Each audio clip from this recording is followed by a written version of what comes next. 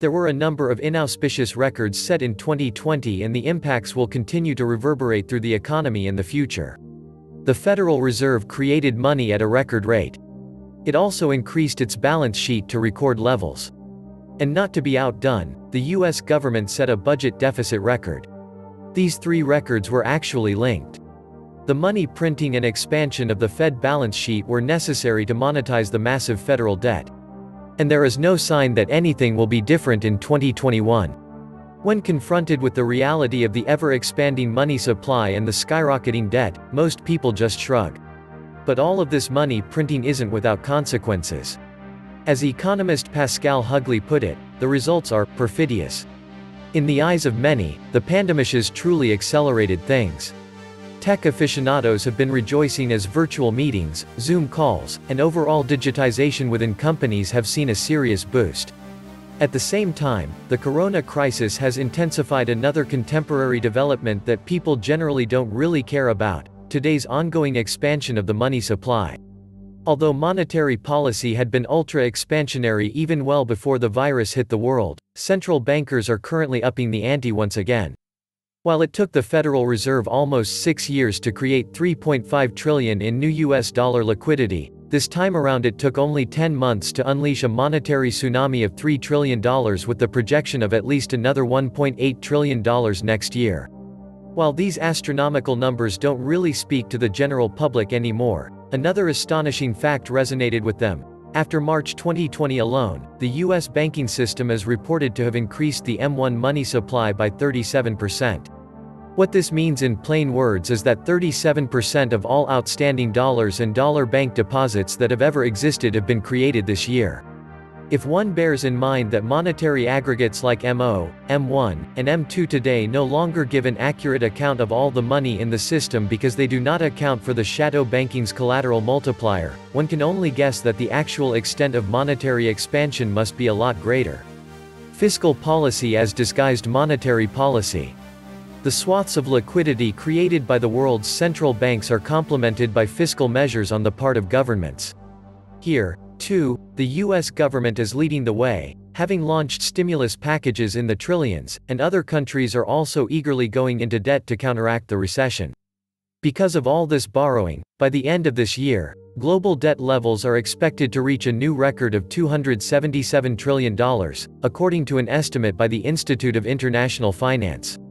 This would amount to a debt-to-GDP ratio of 365%. In politics, it is currently debated whether monetary or fiscal policy should have precedence. This debate is just a mirage, though.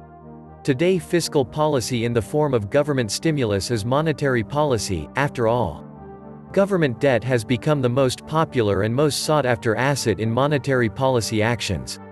Fiscal policy has thus mutated into monetary policy in disguise, as newly created debt is increasingly taken in by central banks and siloed in their balance sheets. The inevitable consequence is that the quality of their balance sheets, and thus the quality of our money, is continuously deteriorating. The consequences of too much money. To have central banks conduct ever more expansionary monetary policy based entirely on debt is politicians' go-to solution today, as it marks the path of least resistance. Creating ever more money is convenient because this way virtually any interest group can be financially sedated.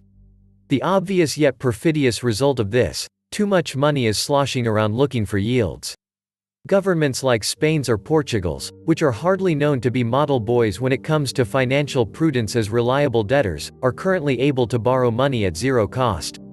This seems to be completely nuts if one bears in mind that during the European debt crisis their high borrowing costs, in Portugal's case up to 14% for its 10-year bond, forced the European Union to approve multi-billion euro bailout packages.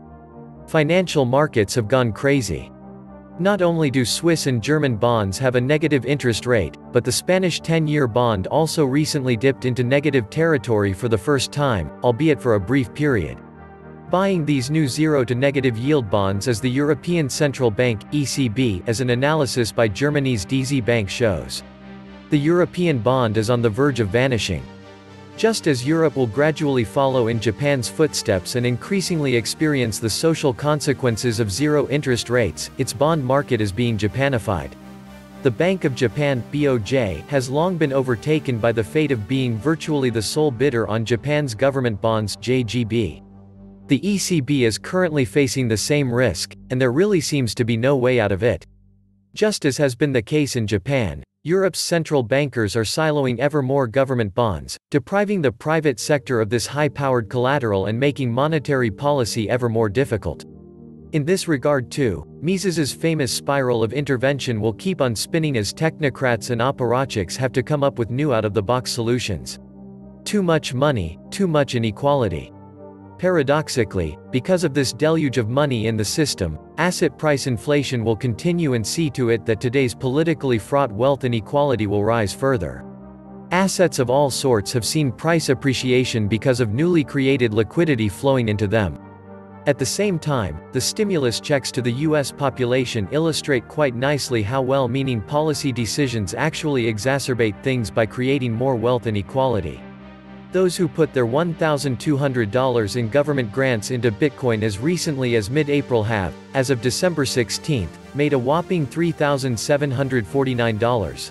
Those among the recipients of these funds who are clever enough to anticipate such actions by others in time have most likely positioned themselves accordingly and have benefited disproportionately.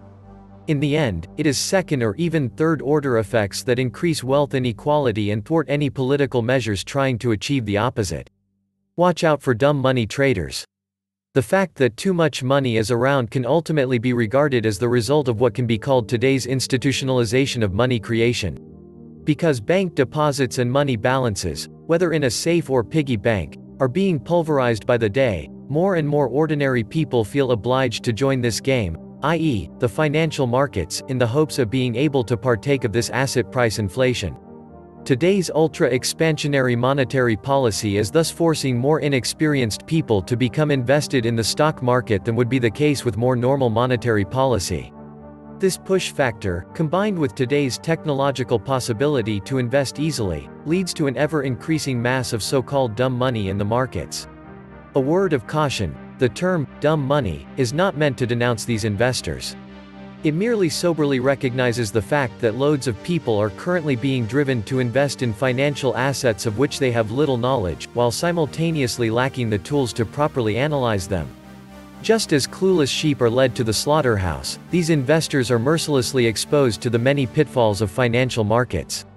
So to the detriment of financial markets, central banks today not only create a lot of ever cheaper money, but also create more and more dumb money. The detriment becomes clear in one very crucial aspect, because swaths of dumb money are chasing each and every share of stock, seeing a favorable window of opportunity to buy cheap stocks when markets drop. Short sellers take the beating. Although the March 2020 sell-off was a profitable event for some short sellers, this year will most likely go down as one of the worst years for investors trying to profit from declining market prices. Judging from an analysis by data provider Hedge Fund Research, a prominent index of short-selling hedge funds is down 32% annually. This comes as no real surprise given that a global monetary policy bazooka has been firing all year long at an increasing pace, turning short selling into an ever more dangerous endeavor. The vast amount of liquidity reflating asset prices at the slightest downtick is ultimately fabricating a sort of stability that only breeds instability under the surface. Too much money will one day be followed by too many tears. This was the Nomad Economist. Please like, share, leave me a comment, subscribe. And please take some time to subscribe to my backup channels. I do upload videos there too. You'll find the links in the description box. You will also find a PayPal link if you want to make a donation. Thank you wholeheartedly to all those of you who have already donated. Stay safe and healthy, friends.